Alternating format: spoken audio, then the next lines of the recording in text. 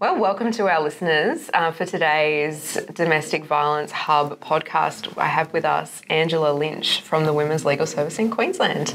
Hello, Angela. Hi, Dominique. It's lovely to have you. We have been familiar with your work at Women's Legal Service for many years. How did you come to work at the Women's Legal Service?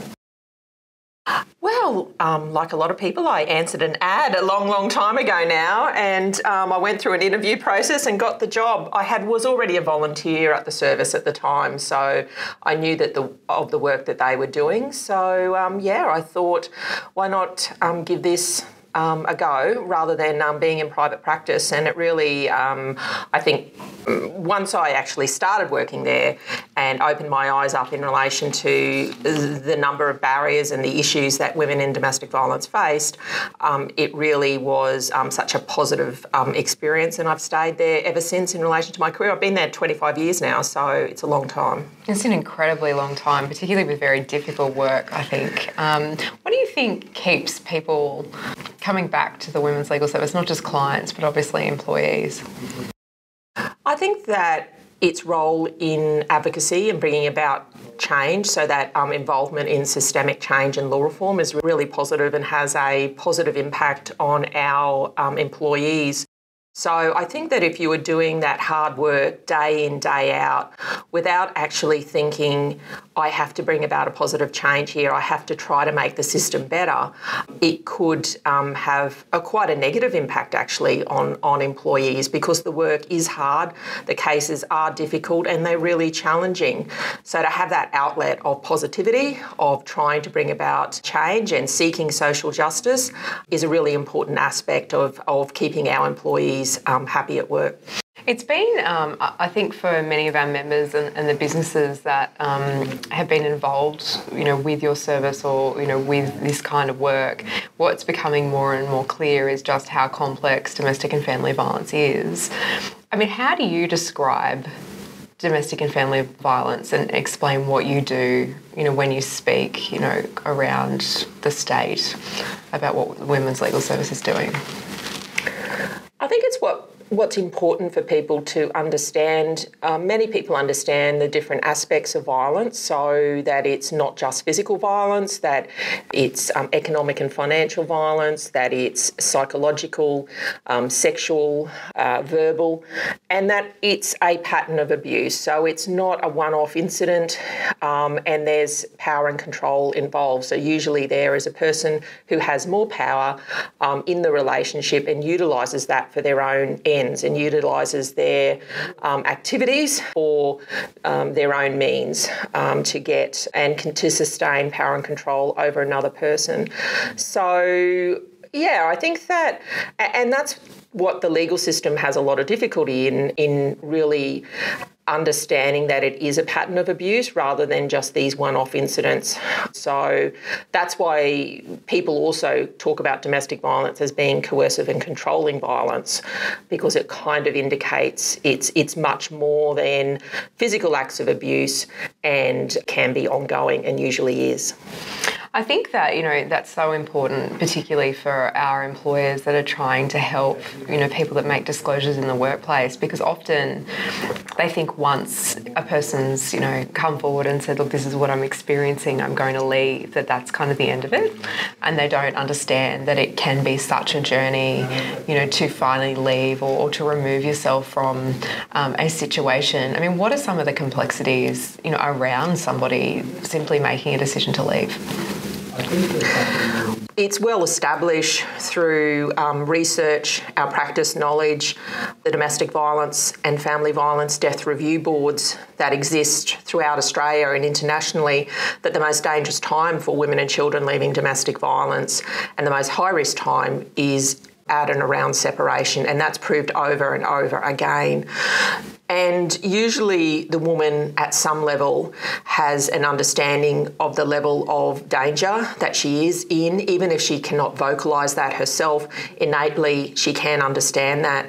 There are high levels of fear around what could happen to her and her children if she actually does leave in these highly dangerous and highly coercive, controlling relationships. So if a woman is presenting to an employer with high levels of fear, that really needs to be taken seriously, because a woman's innate knowledge of the danger she is in is one of the key predictors of possibly lethal violence. Of course, nothing and not all matters end in lethal violence, but it's important to take into account that presentation if it does occur. But the complexities are that she could be fearful about, quite frankly, being homeless and out on the street. If she's been financially abused, she could be cut off quite easily from income and assets. She could be concerned about her children and losing custody of her children, and that's not unknown to happen, or that he may be having access when he really has had little involvement in the child's life and is actually, and the children are quite fearful of him. So those issues in relation to children, how am I going to get on, how do I live, and also that the violence can sometimes, the separation can make it become, it can be a trigger to even more dangerous violence after separation, because he, as he starts to lose control of her through the separation, can start to engage in those really dangerous behaviours of stalking her and watching her and trying to get her back, basically, and harassing and intimidating her as well.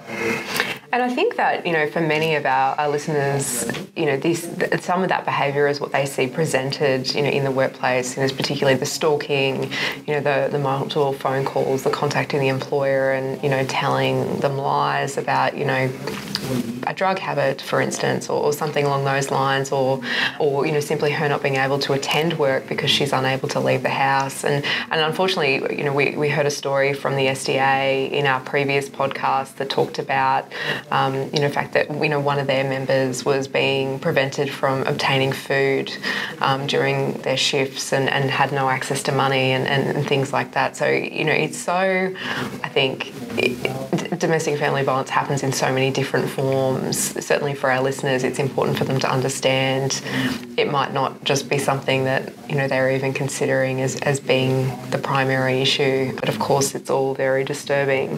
So tell us a bit about how the law works when it comes to domestic and family violence. Obviously that's a really complex question because, the family law is one thing, but, if somebody comes to you and makes a disclosure, what's the best thing to do from that point? I think it's really important for people to understand in the community and for employers who play, and the workplaces play such a key role in responding to domestic violence, because a key factor of domestic violence, what perpetrators will do is try to socially isolate victims from any kind of support that they can have. And so actually going to work can be a key support for women. It can sustain their self-esteem. It can be a place where your self-esteem is being torn down at home, but you have a level of self-esteem still at work. And of course you are also continuing to earn income, which is really important in relation to if you're ever going to be able to leave the domestic violence situation. I think it's really important to obviously respond sensitively to that disclosure. For somebody to actually make a disclosure is a big thing. They have to feel a level of trust in their workplace to do that. So obviously assuring them about their confidence, about that it will be kept confidential and that you will do what you can to support them. And also to remember that you don't have to be the expert, that it's about providing those referrals, that, it's making statements that you have a right to be safe, your children have a right to be safe. There are specialised services that exist in the community that can provide assistance and help, and I really encourage you to take up those referrals. Here is a list of referrals, or here is a website that provides assistance. You can make those phone calls now. So kind of that encouragement to know that services are out there to help, and it's really, I think, encouraging them into a specialist domestic violence service or a specialist domestic violence legal service is really important. Once a woman or if a woman is seeking legal advice, she will often be, one of the first things a lawyer will talk to her about is the issue of a domestic violence protection order, which is a civil order that can be obtained usually fairly quickly. Urgent orders can be obtained from a magistrate's court, which is a local court in the community, where a magistrate has to be satisfied that a relevant relationship exists, so that there has been an intimate personal relationship, or it's a family relationship or an informal care relationship, that there has been an act of domestic violence, and that the magistrate will also have to be satisfied that it's necessary and desirable to make the order. So basically what that protection order does is it doesn't punish for the past violence, but it's about protecting against future violence. So often it may be that a no contact order is made. In relation to employers, it's important to note that you can contain on that or involve on the domestic violence order workplaces and other places that the perpetrator may not attend. And if there is a breach or if that order is broken, then criminal prosecution can take place. But it's not about criminal prosecution, it's about stopping future violence. And children also can be included on those orders as well. Often clients will also require information in relation to family law processes, both in relation to how a property settlement would be determined, and also in relation to children. So those are complex issues. It's best for victims of domestic violence to get very specialised domestic violence informed legal advice around all of those things, and to get it as early as possible. So if possible, before they even separate, to actually know how the law will work, and how the law can and they can be put in a position of getting the best protection they can from legal processes. And I think that's really important for our listeners is that, nobody wants them to be the experts in this area, and that there are so many other people or other services that they can refer employees to if they find themselves in a position like this, particularly when it comes to things like family law and obviously obtaining an order. And, for many employers, I'm sure they weren't aware that they can have their own workplaces included on those orders, which I think is quite essential in many situations. So I think that's really good advice. From your first-hand experience, what are some of the hardest parts about navigating the legal system if you're someone who is experiencing domestic and family violence? Look, there's a lot of barriers and a lot of issues in relation to the legal system and how responsive it is, and that's why we continue to work and advocate for change in the legal system to make it more responsive to victims of domestic violence. Look, there's huge issues in relation to, it's very scary for anyone to go to court. So for a victim of violence to be going to court with your perpetrator on the other side of the bar table, that in itself is quite intimidating. But it might be necessary for their protection to get a protection order. So in itself, that scary, intimidating approach is really something in itself that can be a barrier. Going to see a lawyer, many women have never engaged with lawyers before, and this is maybe the first time. So going off and seeing a lawyer and talking to them can also be really, really scary. You're talking about things that you're probably ashamed about. You're talking about things that are extremely private, and you're talking about them with another person, and may well be, those arguments are then going to be kind of running court, and there's a lot of shame associated with that. There's issues in relation to cost. There's a lot of costs associated with, taking legal proceedings, and that is really scary for many people. And I think that there still is a bit of a disconnect in legal decision-making and legal understanding. You can get some really, really good lawyers out there, and you can get some really, really good magistrates and police officers, but then you can actually also get people that aren't as understanding. And so obviously if that occurs and you have an interaction with that kind of person, it can really make it more difficult to continue if you have been disbelieved by an authority figure, or you've been dismissed, or what you've said hasn't been given the serious attention that it should. So these are the things that can happen. So that's why it's really important for victims of violence and for employers to refer women off to those specialist services as early as possible, so that they can immediately get into having the best chance possible by getting the best advice, so that they can make themselves as safe as possible through the process. And look, and those resources are available on the Hub as well for anybody who's listening who might be thinking about where they're going to find them, and they've all been compiled for you. Angela, what are some of the key factors that increase the likelihood of a person safely and successfully removing themselves from a violent situation? Really, I think it's those early referrals to specialist domestic violence services, specialist domestic violence legal services. It just increases the likelihood of early advice. So getting advice early around where to go and what to do. Those domestic violence services would put in place and would assist a woman through safety planning and how to exit a relationship with herself and her children as safely as is possible. They are experts in relation to safety, and they understand domestic violence. It's their core business.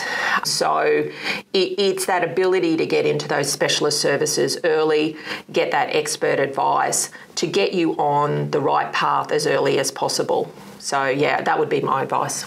And how important is financial independence in a scenario like this? Extremely important.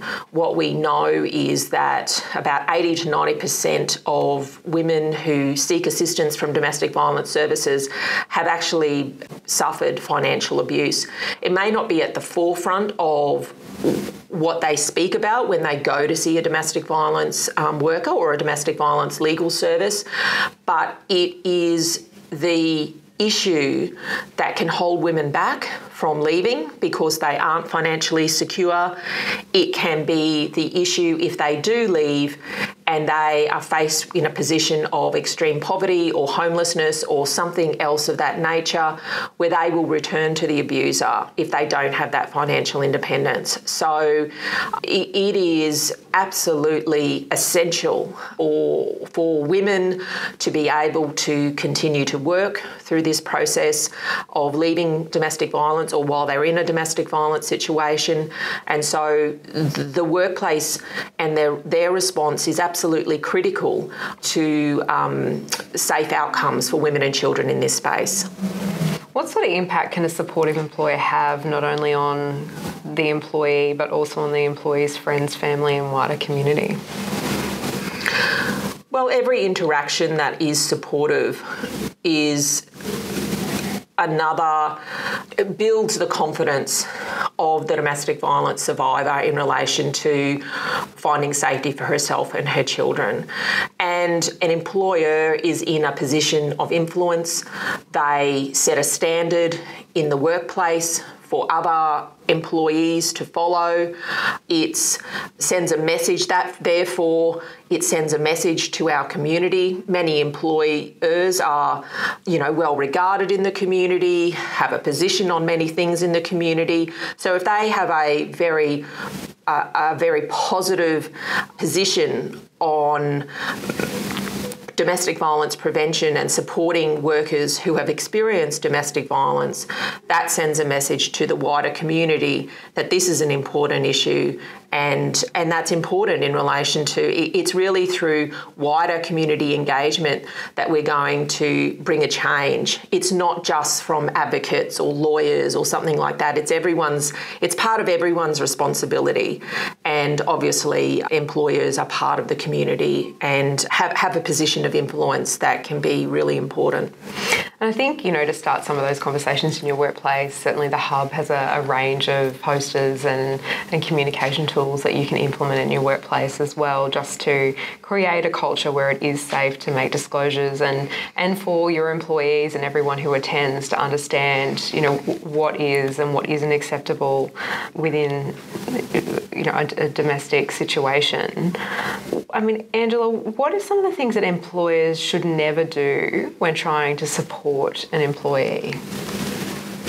I suppose to try to influence the decision, like you've got to get out of there, you've got to leave, or to impose their own values on the situation, or to discredit her or question some of her decision making, or to be dismissive or tell other people in the workplace, I suppose, that can create a lack of trust and confidence. Perhaps, a dismissive attitude, or that it's really not something that impacts on work, so why are you telling me this? Yeah, I suppose those kind of attitudes, which, obviously exist in the broader community as well, but they can have a hugely detrimental impact if someone has built or believes that they are going to share with you something that for many women is deeply shameful, to then have that thrown back in their face or their decision-making questioned could be highly detrimental. And it then makes it more difficult for that woman to trust again and to actually disclose to anybody else. And it's really important for her to try to reach out for assistance to obviously be able to get out safely if that's what she wants to do. And I think that's just really important and good advice. What are some of the most important things an employer can do, other than obviously listening and having a compassionate response to a disclosure? What are some of the other things that they can do during what could be a very difficult time if it is the first time someone's disclosed? I think that you spoke or touched on that before, Dom. You've spoken about creating a culture of normalising this issue and, having posters, having policies around that talk about domestic violence issues, that obviously having their HR and their managers trained in these issues, and obviously being alert to some of the signs that could mean someone is struggling, and it might be that domestic violence sits behind that. So some, kind questioning in relation to if someone is turning up late, if someone is wearing long sleeves in the summer, like their dress is, they could be covering up something, like bruises and things of this nature. Constant harassment or phone calls to the office by the partner or ex-partner. And obviously it's just that kind of kind questioning around in a confidential space if that person is okay, to see whether there's anything that can be done. And obviously if the disclosure comes, it's then talking to her also in relation to perhaps some safety planning at work and what can be done in relation to limiting his ability to use office equipment to harass, coming to the office, what can be done around stopping that, or how staff should react. Obviously, we don't want to also put employees in danger in any kind of way. So it's just around talking through what could make her safe. She may have to come in a different door or a different entrance way if things are that serious. So, yeah, I think that there's a range of things that can be done, to support. And how critical is privacy? I mean, especially in that initial period, if she has decided to leave. I mean, how important is it that other employees don't disclose phone numbers or whereabouts, or talk about her roster or when she's going to be in next? Well, it's critically important because it actually could save her life, and that's the reality. We still have in Australia 1 woman a week is killed because of domestic violence, because she's made a decision to leave the relationship. So anything that could give a clue to the perpetrator about an imminent separation or that she has separated actually is highly dangerous for her. She could be in hiding. She could be in a women's refuge. And so it's absolutely critical for safety that that information is not released to someone who may be seeking it for obviously ulterior purposes. Well, thank you, Angela. That has been very enlightening and very informative. And I think that, our listeners would agree that, certainly the Women's Legal Service in Queensland is absolutely experts in this area. And, you're a great service that, obviously accepts referrals. So if, anyone in your workplace is having, issues and there are children involved, please make sure you refer them to the Women's Legal Service in Queensland. So thank you for coming in today. Thanks, Dominique, for the opportunity. Thanks for listening. The Domestic Violence Retailer Support Hub is a project of the National Retail Association in conjunction with the Queensland Government. Catch up and contribute at www.dvretail.com.au.